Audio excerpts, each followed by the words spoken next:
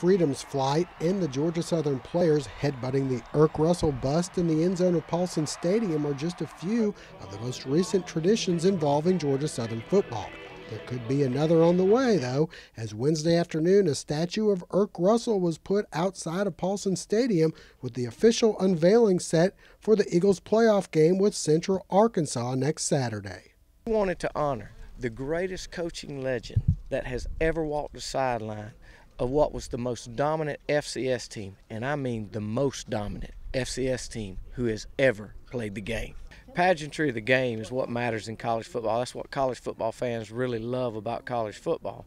And I got to thinking, I said, what better tradition than we had than Erk Russell? And that's kind of what started it. I called a client of mine on Monday, and we began fundraising that next Monday. Everybody the Eagle Nation came and they gave, and now we've got Erk standing guard over his house, which is what we wanted. Stan Mullins of Athens, who previously built a statue of Vince Dooley that sits outside Sanford Stadium, was commissioned to build the Erk Russell statue. It really came about with Derek, and you just heard his passion.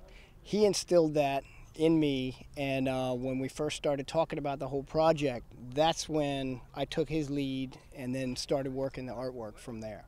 The statue is entitled "One More Time," based on the quote made famous by Coach Russell. One of the things I think Erk, getting to know him posthumously, that's what he would want to get across. I mean, just one more time is almost every day. So if we take that message and really move it forward, that's something to get you out of bed, get you moving, get you motivated, get you inspired. That's what he is.